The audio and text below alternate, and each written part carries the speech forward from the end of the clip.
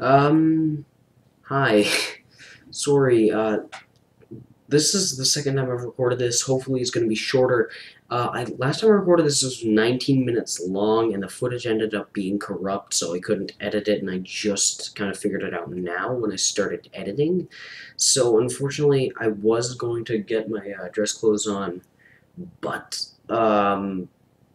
they're kind of a pain to put on.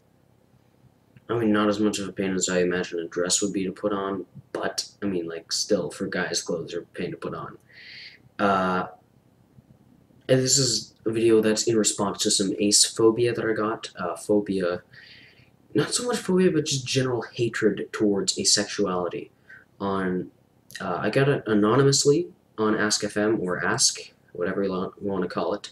And I'm just going to get straight into the questions and hopefully get through a half-decent response to them a little bit later. So, first question. How can you be asexual? I bet you get off to straight porn every night, but claim to be the special snowflake of a gender.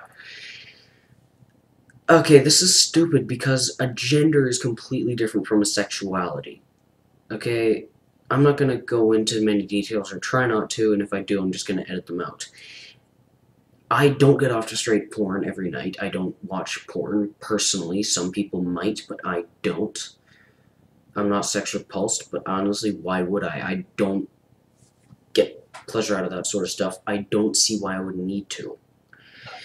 How can I be asexual? I don't know. I've just always been.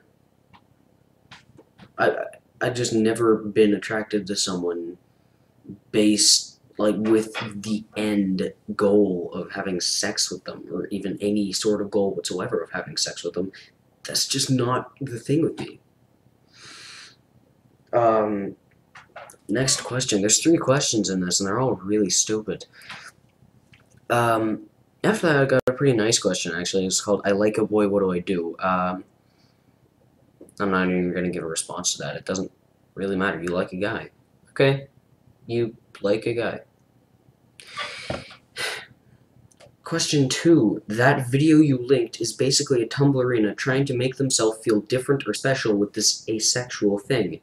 You've just had no meaningful female interaction all this time and try to label yourself with this false sexuality. 5 to 10 years from now, you will regret this. No. I've never felt the need to have sex with someone. That's just me. Some people who are asexual now might have previously, but then kind of didn't, but I've just honestly never done. I never, like, even considered it. Like, I tried to think about it once because I thought there was something wrong with me, and that just ended up with me kind of disgusting myself. That's pretty much what happened. Question 3. Lying to yourself isn't helping anyone. You have desensitized yourself to the point where you never feel the need to engage in sexual intercourse, which is a quote from my previous answer. It's inner instinct to feel these things, and you're just denying it. I don't know if you think it's cool or something, but it's all kinds of stupid. Okay, I'm not doing this because it's cool. I'm not asexual because it's cool. I highly doubt anyone is unorientation because it's cool, and if they are, they're probably just bullshitting about that. And honestly, the amount of hate that people who are queer tend to get, and by the way, I don't use that term as an insult because I use it more about myself and my friends who also use it about themselves and me and their other friends. Like, people who are queer, they get more hate simply for liking different people or not liking different people. Like, for no reason. There's no reason to hate people because of their orientation. There really, really isn't. It's pretty damn stupid, and I think that people who hate, like, for example, the Westboro Baptist Church, they hate gays because it says stuff against it in the Bible. It says it. I'm not that good at quoting scripture. A couple of my friends are, but that's because they have uber Christian parents or something like that.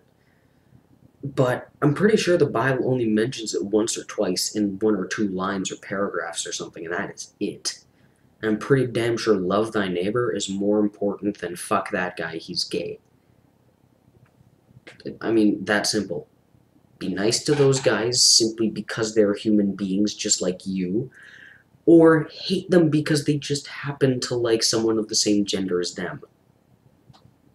Take your pick. I mean, and come to think about it, asexuality isn't that hard of a concept to grasp. Okay, if you can understand how heterosexuality works, pretty sure you can understand asexuality. It doesn't have anything to do with not liking people. That's like nothing. I have friends. I did have crushes. I just haven't in a while. Haven't developed a crush in a while, come to think of it. Uh, but like, I still like people. Not necessarily because of any sexual organs, primary or secondary. But like, I don't know how I can say this. This is just stupid, these questions. Like, there's different types of orientation, not just sexual. And this guy is thinking that, like, I feel nothing because I'm asexual, which is wrong. I feel I feel love for people, just not in the conventional sense, really. Conventional sense as in I want to date them and then marry them and then date them, marry them, and fuck them, not necessarily in that order. Not everyone does. Okay? And, like, this is really personal to say, and I'm probably gonna edit this out, but the only reason that I haven't asked someone out or tried really that hard to be in a relationship is because I don't think I would be good enough to them. Whoever they are, whatever gender they identify as. Alright? I don't think I would be good enough to them, or I would, like, make them happy. And I guess in a lot of cases, that's what's more important to me in a relationship, whether it be family or friend. I want to make the other person happy. Not, like, I don't want to sacrifice everything to do that, but I do want to make people happy, and I don't think that I can be that close to someone and, like, stand the pain of not making them happy, because that hurts for me. Okay. That's basically it. I linked in my first response, I linked Amelia Ace's channel and her video, tiny little explanation on asexuality. It's pretty great. She did a great job, and that's what the anonymous assholes meant by Tumblrina. Funnily enough, Amelia, or Melly, actually does have Tumblr. Right? How would you know? I wonder. Did you actually look at the channel? Did you actually spend time on her channel to figure out what would hurt the most? Dude, I appreciate the effort you put into making other people feel fucking terrible. Sorry about the slightly long-winded video, but it's a hell of a lot better than the last one. Bye, guys. Click.